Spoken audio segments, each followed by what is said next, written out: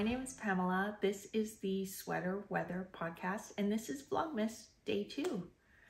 We're going to get started right away with Advent calendars, and I'm going to start with the David's Tea calendar. Here's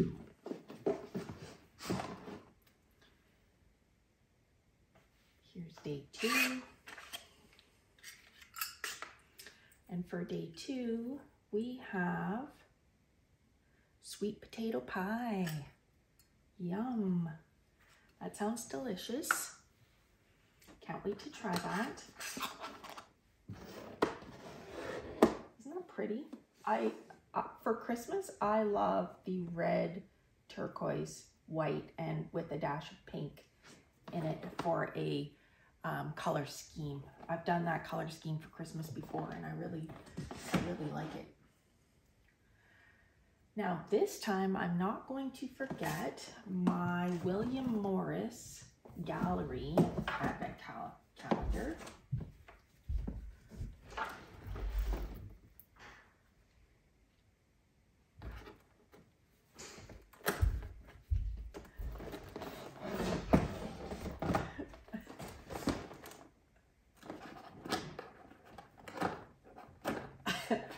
I can't get that out, but I can tell you what it is.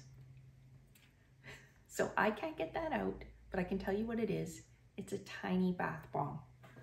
So I will have to use that in the bath.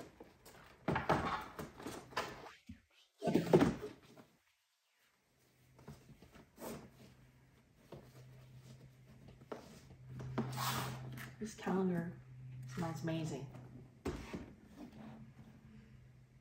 Moving on to the Body Shop Advent calendar.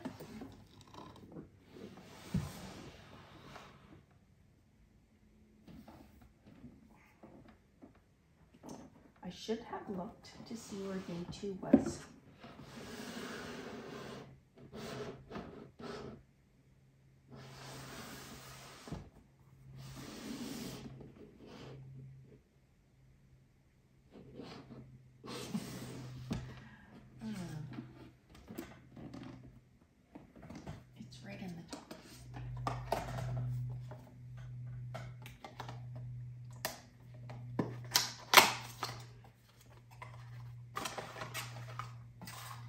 So this is the Body Shop Chamomile Sumptuous Cleansing Butter.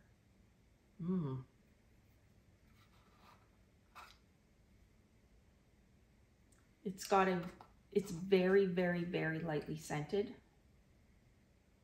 So nice. It's kind of a big box. Actually, I'm going to leave that out and put the box away.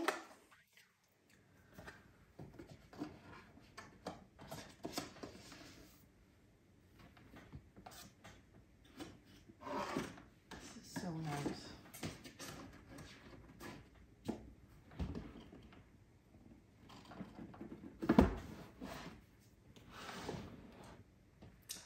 And last but not least, my Pineapple Yarn Advent calendar, Pineapple Coast. Ooh. Okay. This has got a similar vibe to the one I opened yesterday, but it feels like it's more intense, that the pinks are more intense. There's more purple. I'm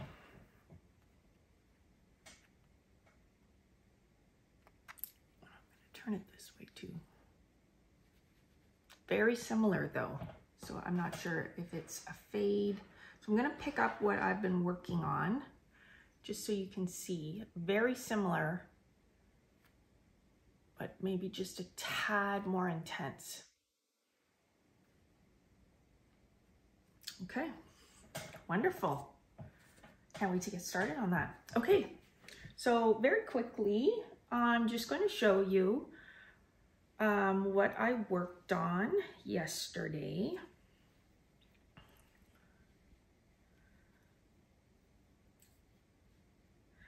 So in case anybody out there is unaware, there is a new series on Prime, and it's called Three Pines, and it's based off the Louise Penny Inspector Gamache series. And I know that they tried to make a movie or a series out of it before, and it didn't do well. They only had one episode, or you know, covered the one book, and it wasn't very good. I did watch it, and I didn't enjoy it.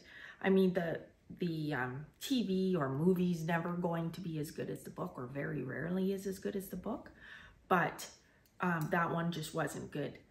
I found the one that I watched last night was very good. I liked it a lot. They released 2 episodes.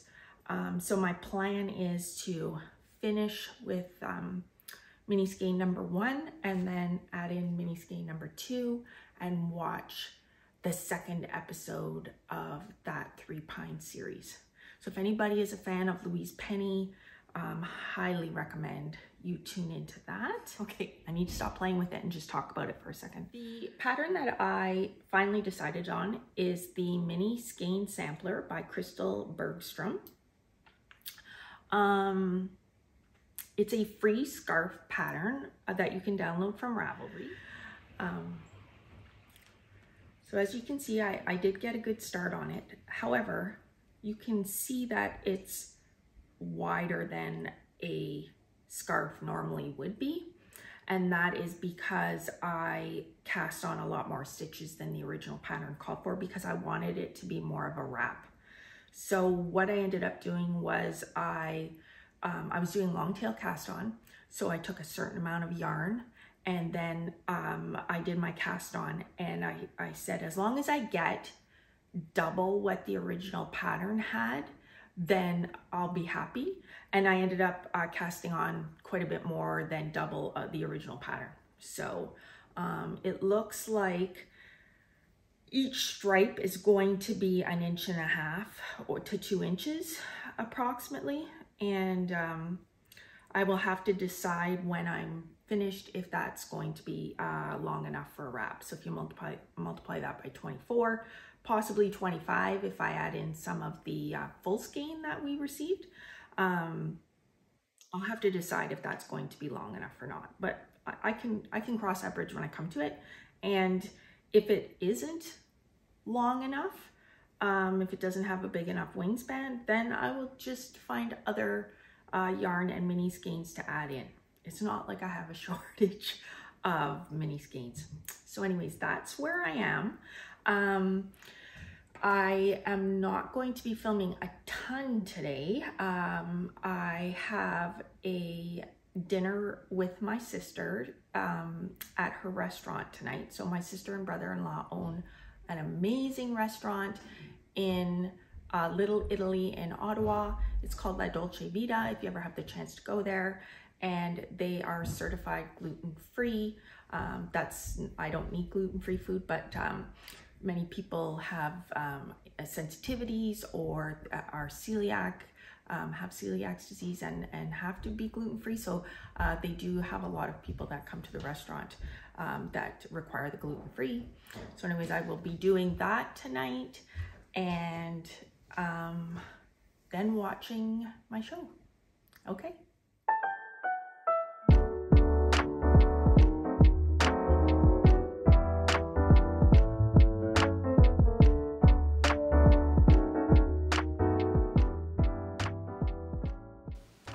This is the advent calendar that I created for my sister. I am going to be giving it to her tonight at dinner. My sister loves doing puzzles, so I thought it would be fun to put together a puzzle advent calendar. I purchased a 1,000 piece Christmas themed puzzle and then put it together so that I could break down the puzzle into chunks of 40 pieces that all went together. And then I put all these pieces together in little bags and added treats to make it fun to open each day. I hope she likes it.